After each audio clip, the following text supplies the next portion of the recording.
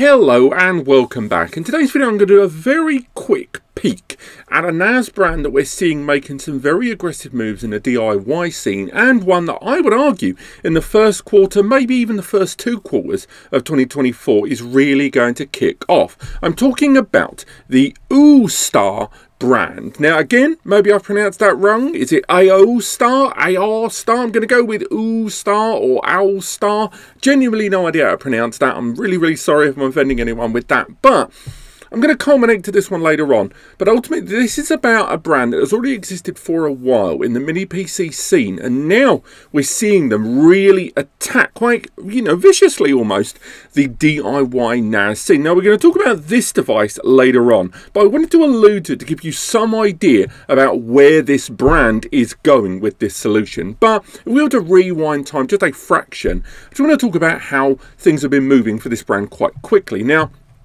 this is the Aoostar R1. We actually alluded to this in an earlier video a few months ago in the background when we were talking about DIY NAS options. And this is an Intel N100, so that is the Intel splinter after they got rid of Pentium and Celeron processors there. This is that merged family in the N100 processor there, arriving with different options of DDR4 memory and arriving with Wi-Fi connectivity, arriving with 2.5 gigabit Ethernet. This is a very capable little 2-bay there, and I think a lot of users would have to all agree that as much as the idea of Win 11 is going to be, realistically we're all going to slap some sort of third-party OS on that. An Open Media Vault here, an unrated there, a True NAS the other, and for a 2-bay NAS it's actually quite an interesting proposition. But then you dig a little deeper, and then you find there's actually a second version. That was the R1, and this is the R7. Now this is a Ryzen 7 powered system here. This CPU, the 5700U, and this is an 8-core processor system there. Do take note of that price tag, by the way, because that is going to be a matter of discussion later on.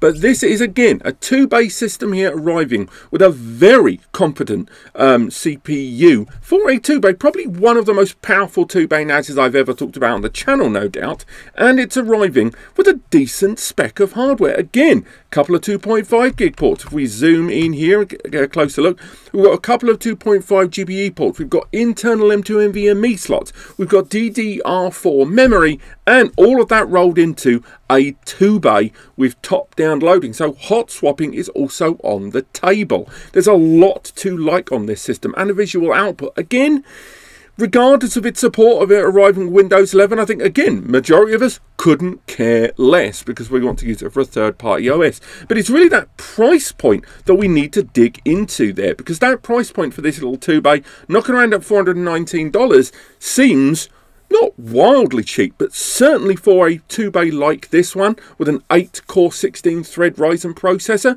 very impressive indeed in terms of efficiency. And I'm not the only one that thinks it, clearly, because pre-ordering has begun for a number of these solutions here over on Amazon.com. We've got the Ryzen 7 5700 version knocking around at $419, and that N100 at $320 there. So whether you go through their own store or you choose to go via the Amazon options there, there's a lot to be said for this DIY solution here in a 2-bay NAS. Now, this has been further improved upon for this brand that we're trying to keep an eye on here, that seems to be moving lightning fast now with them rolling out a new 4-bay here, clearly taking something of a leaf, some might say, from that Ugreen DXP system route, where they were thinking, do you know what, we're just going to go wholesale of all of our solutions at once, and this is their new 4-bay solution, broken down into the different architectures there with 3 different SKUs. Again, the N100, now the appearance of the N305, these older lake processors, and then that Ryzen 7 again. This is arriving with a great base level of hardware, and remember those CPUs, as they detailed here in this Lilliputting article, that they're not actually the most aggressive CPUs. They're not the most modern either, at least in the case of that AMD. I would say the Intel ones are a little more modern than most, but it is still a 4-bay ready-built NAS with 2.5G, with Wi-Fi 6 and Bluetooth built in, if your NAS OS supports it, and pretty much the base level hardware that all the other turnkey NAS brands are throwing out there in this DIY space. And if the only thing I was going to talk about in this video today was those 3 solutions, I'd have written it off there and just gone, do you know what, that's pretty darn good.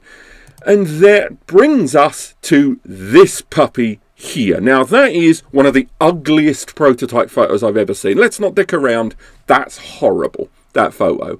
It's overstretched. It's not showing me anything about it, but it makes me wonder how legit this is. And not in a bad way either, because I think they could bloody well do it. This is a 6 NVMe 6 hard drive system. Does that sound familiar? Does that sound like something we've talked about on the channel before? Yeah, that's right. This is a 6 hard drive RAID enabled and 6 NVMe 10 GBE equipped system running on that newer, slightly higher rev Ryzen 7 processor inside there. Now, we don't have a lot more information on this than what we're seeing here on screen. This isn't a crowdfunding proposal. This isn't a brand trying to make a name for itself by, you know, lowballing the price. Again, we've talked about that before with the Aoostar comparison there, because this is a 5-bay 5 NVMe system there, and there is stark crossover, I would say, in more recent updates from this brand in their campaign. If you look into a lot of the updates we talked about before, these seem like very similar systems there. Again, and this one being in crowdfunding, that's been a year in development and still not crossed the line at the time of recording this, whereas this device here, you know, they've rolled out these devices, they're got a lot of good coverage. I mean, until we've got one in our hands, we'll have to wait and see.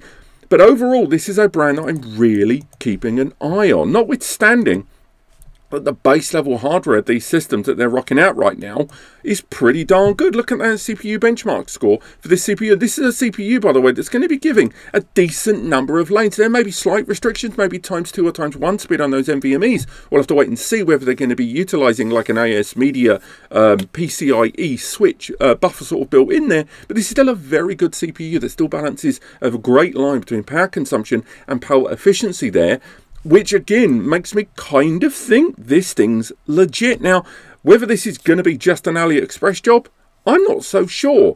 I think given they've already rocked out early doors with the Aoostar being listed here in the R1 and R7 as an Amazon pre-order as it is, suggests an element of legitimacy that you wouldn't normally associate with these pop-up brands that come along.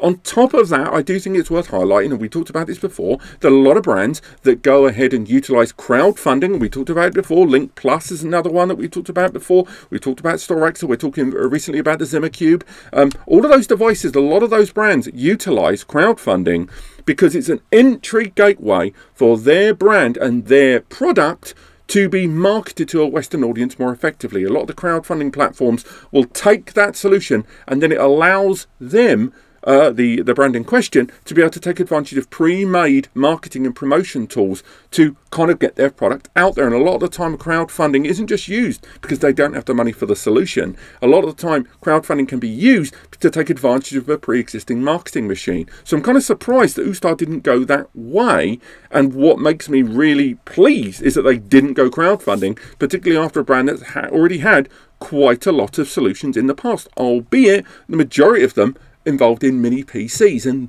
2023, as it draws to a close, look at me in my Christmas jumper, has been a real year for flash solutions. We're seeing the affordability of M2 NVMe solutions arrive on the scene, along with a drop in the price tag a lot of those NVMEs, but it is combined hardware-software solutions that I think are the ones that are going to bubble to the surface in 2024, because these are the ones that are going to give users the ability to not only take advantage of the larger, more affordable, low-powered hard drive storage, but also that faster NVMe as prices come down. We are going to keep an eye on this brand going into 2024, because I do think they're worth keeping an eye on. They're one of these small clutch of brands in the DIY space that's occupying between turnkey and fully DIY solutions that are giving people pretty much fantastic bang for buck. But what do you guys think about this? What do you think of the brand? Do you think this is something you're going to wait and see? Are you not happy to trust them with your data? Or are you someone that just thinks, I just want to not have to get thermal paste under my fingertips?